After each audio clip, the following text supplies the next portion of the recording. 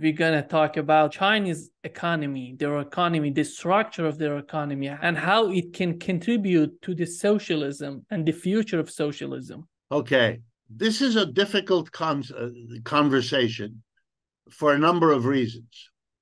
Because of the rising Cold War between the United States and China, that's one complication.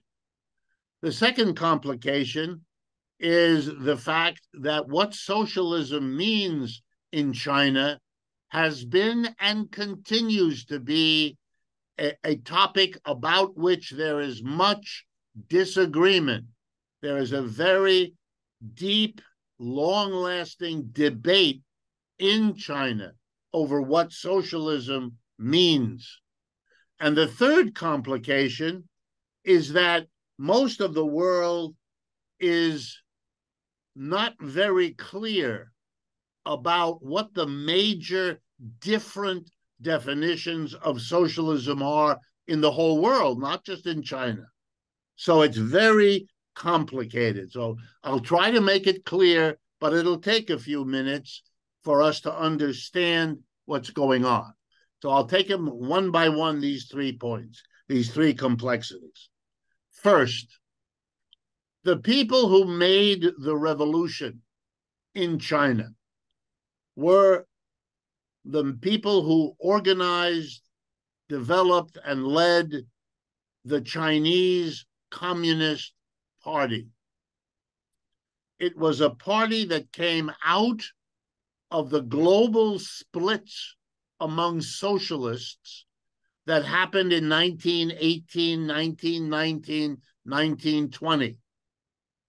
The large global socialist movement, which included Chinese intellectuals, Chinese workers, split after 1917 because for the first time, socialists were not merely opposition in socialist unions, in socialist political parties, but they captured a government in Russia, creating the Soviet Union. That was the first socialist successful becoming a power, a government in power. And around the world, socialists divided, they split into those who saw in the success in Russia a model.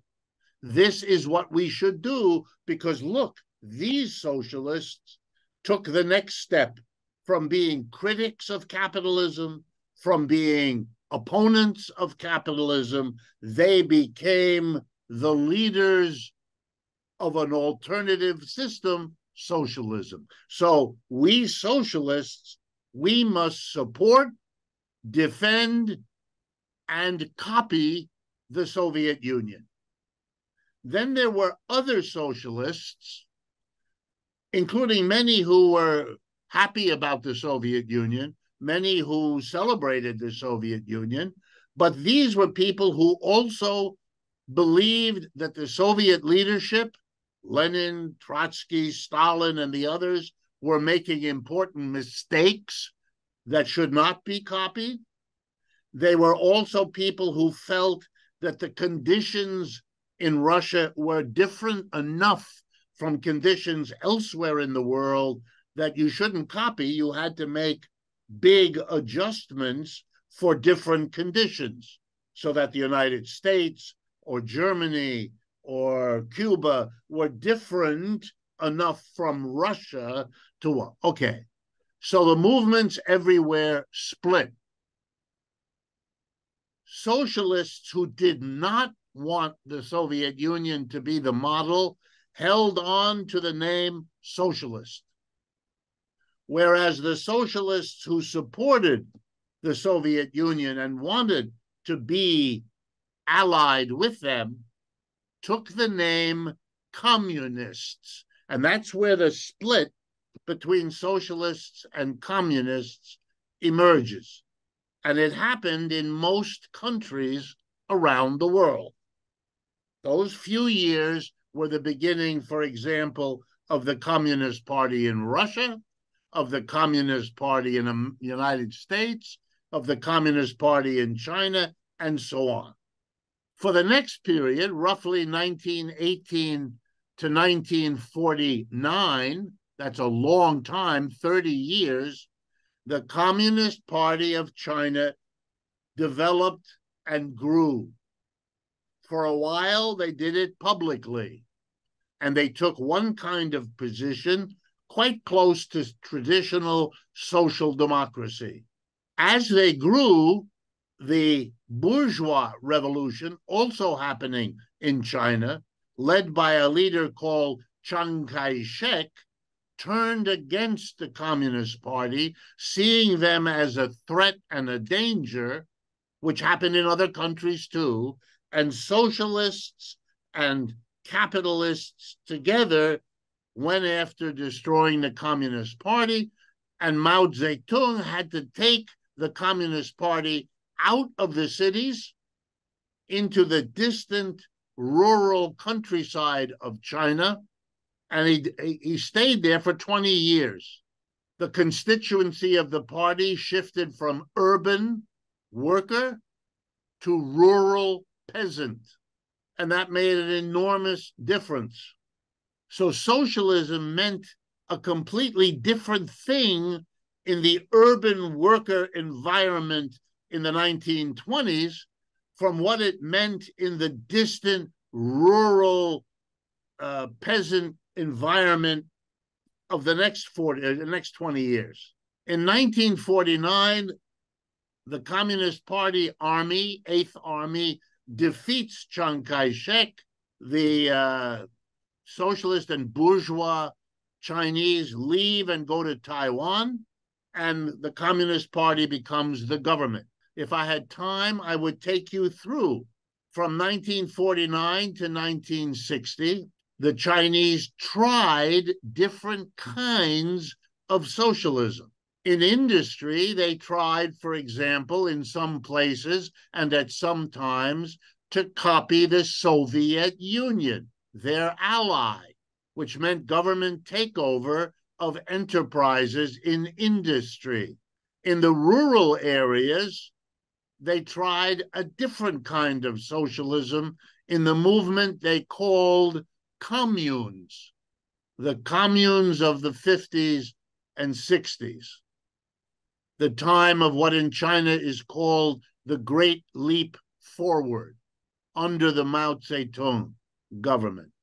After Mao passes and the Chinese have enormous problems, remember, they are one of the poorest countries in the world, and they have the largest population of any country in the world. These are two tremendous difficulties, and they have the enmity of the United States.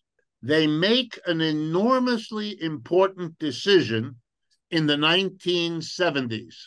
They cannot stay. I mean, part of these decisions were made earlier, so don't get attached to the dates. It's not so important. The big decision they make in the 60s and into the 70s is to abandon the communes and to not follow the Soviet Union, which causes a split between China and the Soviet Union, including military clashes between them. Means that the Chinese have to go alone. They're not going to get the kind of support from the Soviet Union that they had earlier.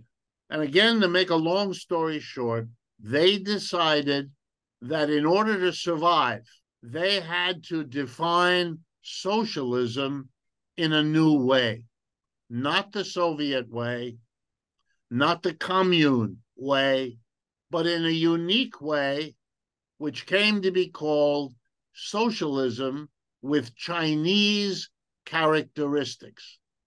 And here is what it is. Think of the world as having two basic kinds of socialism developed mostly in the 20th century.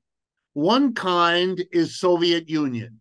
The government comes in, takes over the enterprises, throws out the private owners, closes the stock market. The government is now the owner and the operator of industry.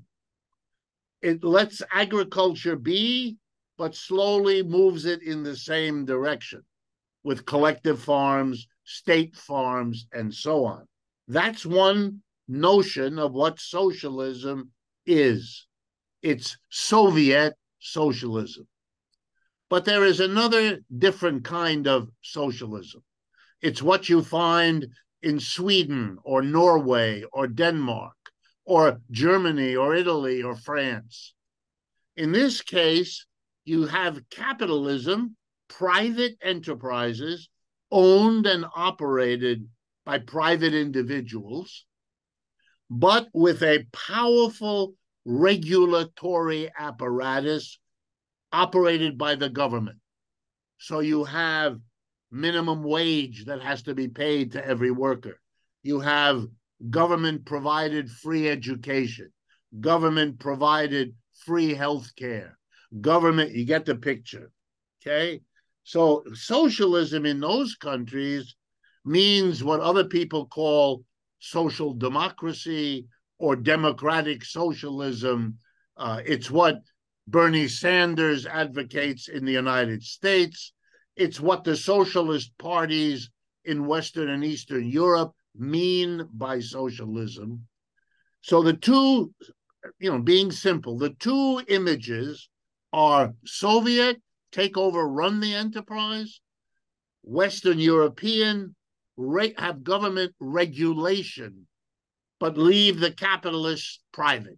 China makes a crucial decision to do neither one of those, but to create a hybrid, a very complicated mixture of both, so that a huge portion of its economy is owned and operated by the government.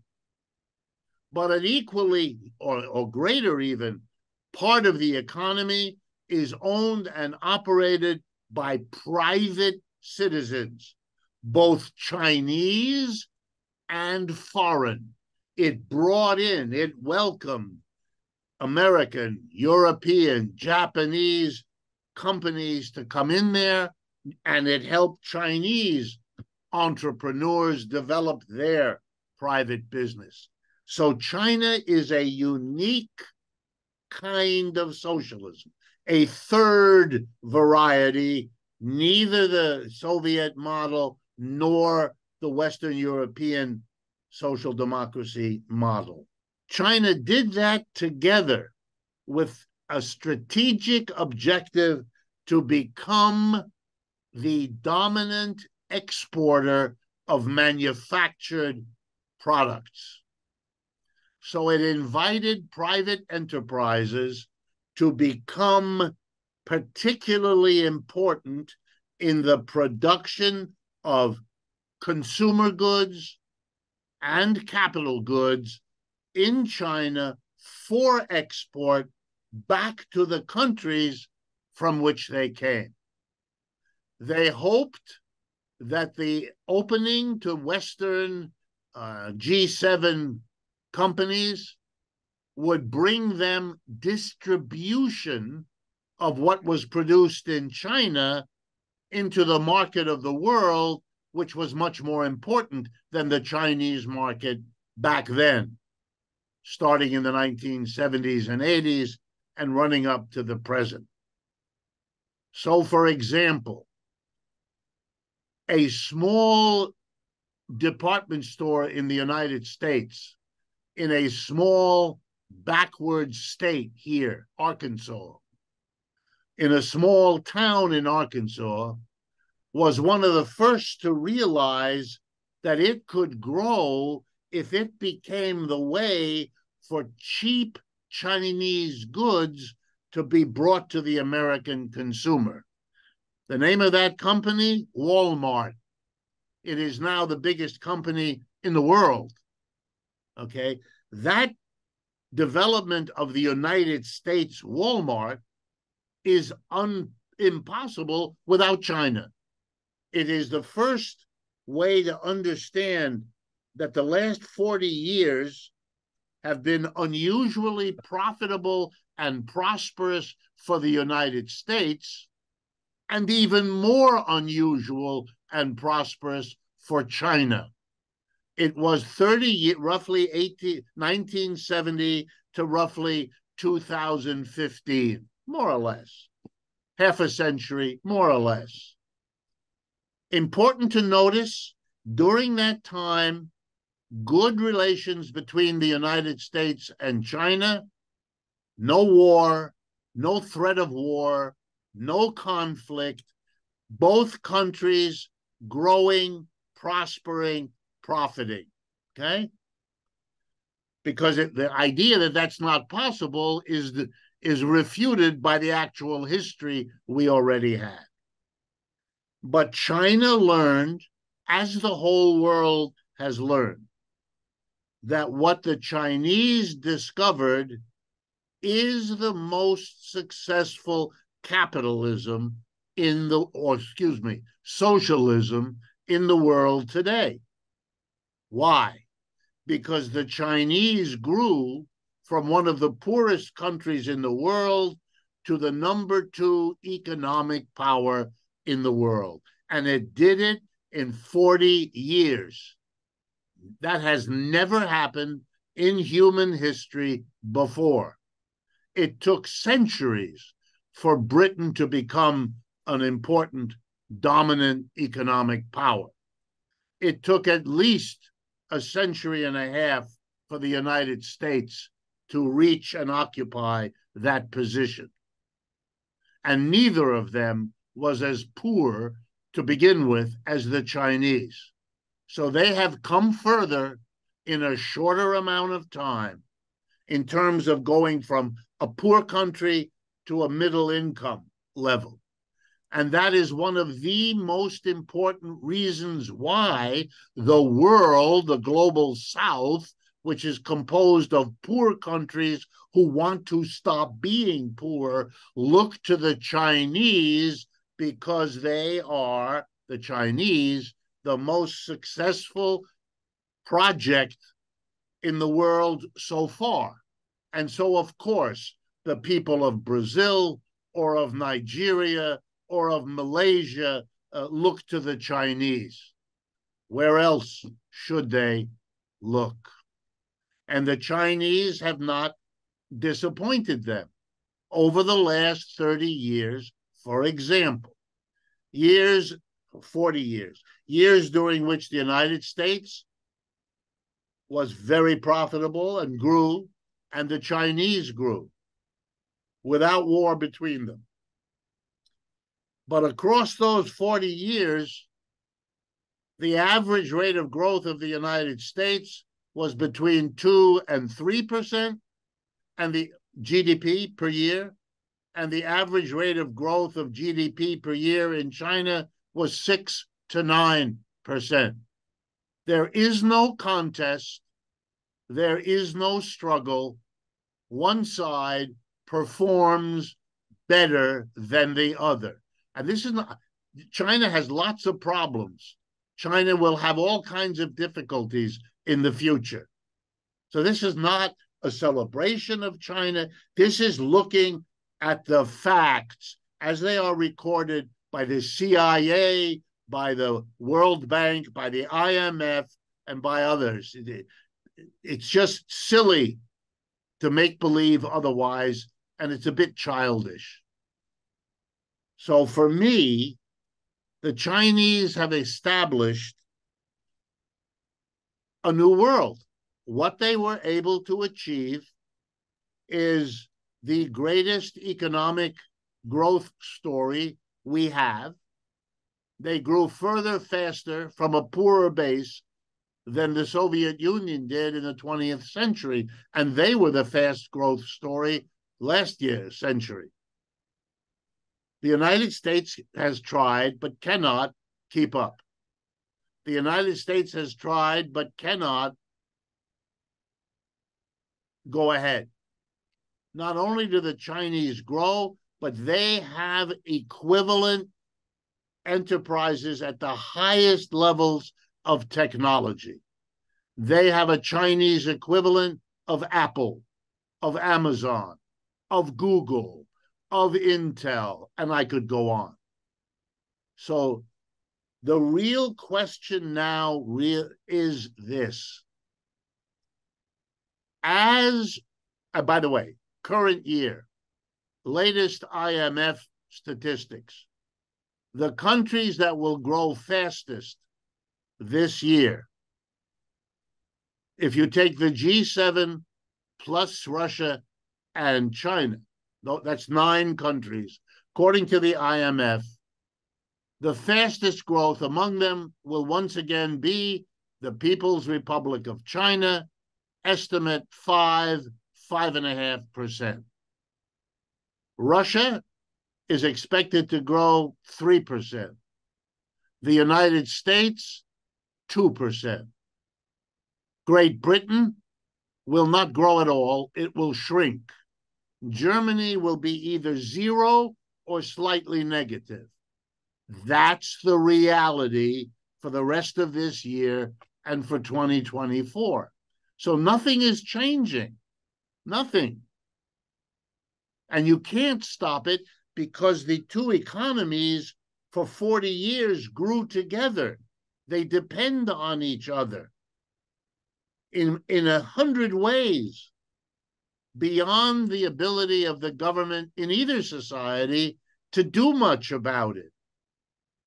So the efforts of the United States government, whether it be tariffs under Trump or going after Huawei Corporation or subsidizing American computer chip companies under Biden, these are marginal. These make a difference, but they're more symbolic than they will not change the underlying pattern. So here comes the conclusion. And it takes us back to your first question about the G20. The issue is, will the United States and its allies, the G7, and China and its allies, the BRICS, will they be able to sit down and work out a way to coexist and grow on this planet, or will they destroy one another and the planet with them? That's the issue that has to be addressed. All the rest is political infighting that is a diversion from dealing with these problems. And they will keep up with these diversions because those problems are very difficult to solve. The United States doesn't want to give up the position it had. And the Chinese do not want to be, in their words, humiliated again. They had that in the 19th century. They had it in the 20th. They're not going there again. And they don't need to, and they know it. That's the issue. The meeting of the G20 failed even to recognize the issue, let alone solve it. And so it sits there as the issue to be dealt with. And nothing shows the futility of where we are. Nothing shows it better than the United States pursuing the international court to have Putin arrested, which prevents sitting down and working something out. And on the other side, the decision by Putin and Xi Jinping not to go to the G20 meeting. This shows you that the two major players who have to get together are not ready to do it. Just like they're not ready yet to sit down to resolve the small version of this story, which is the war in Ukraine. And you can see the horrific price being paid by the people of Ukraine as this stalemate, this failure to address the problem continues on the part of both of the major players. How do you see the China's economy today, and what do we need to learn from it? Well, in basic terms, China went from being an extremely poor country in 1978 when it started its market reforms and opening after the Cultural Revolution. Now, 45 years later, it's an upper middle income country about to be a high income country that is at the cutting edge of many important technologies. And if it's correct what we're reading, Huawei has just introduced a leading new smartphone using a very advanced chip that rivals NVIDIA's A100 chip. So we're still waiting to hear whether that's actually the case, but seems to be the case. So China's a very successful economy, and it will continue to be dynamic. This is freaking out the American policymakers who are doing everything they can think of to try to stop China's growth right now.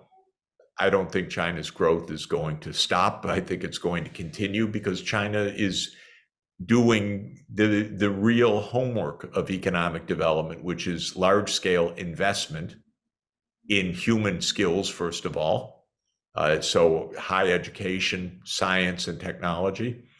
Secondly, in physical infrastructure, which is quite outstanding and continuing to improve with thousands of kilometers of fast rail. We don't have any in the United States, with 5G systems across the entire country, and so forth, and investment in commercial and business capital. And China's investing heavily there too.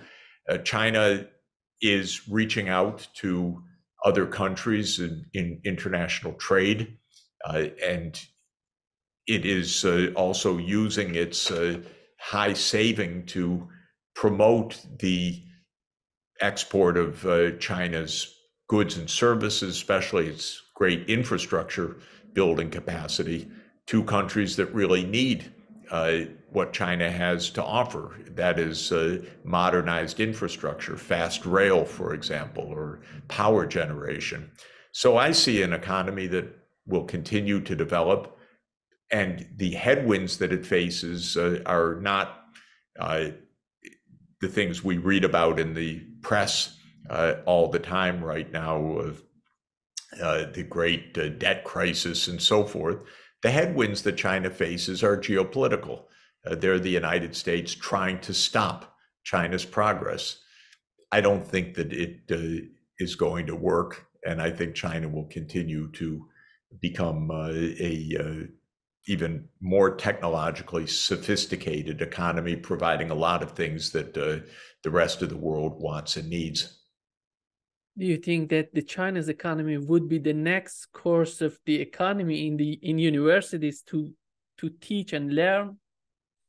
Well, it should anyway be what just happened over the last 45 years, because this is quite an astounding case. What's interesting, since I teach these subjects, I think the country that got there first in this kind of rapid economic development was Japan, both in the late 19th century and then again after World War II, after disasters that Japan itself had provoked.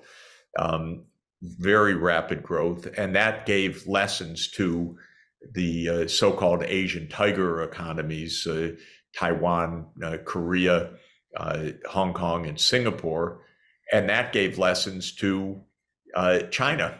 Okay, this is the path to fast growth, and Deng Xiaoping took it and promoted what became 40 years of remarkable dynamism. So this absolutely should be studied and understood. It is an East Asian phenomenon more broadly. Japan, Korea, Hong Kong, Taiwan, Singapore, PRC have all shared in this kind of very rapid and dynamic growth that's based on high levels of investment and saving, and very strong balance across human investments, infrastructure investments and business investments.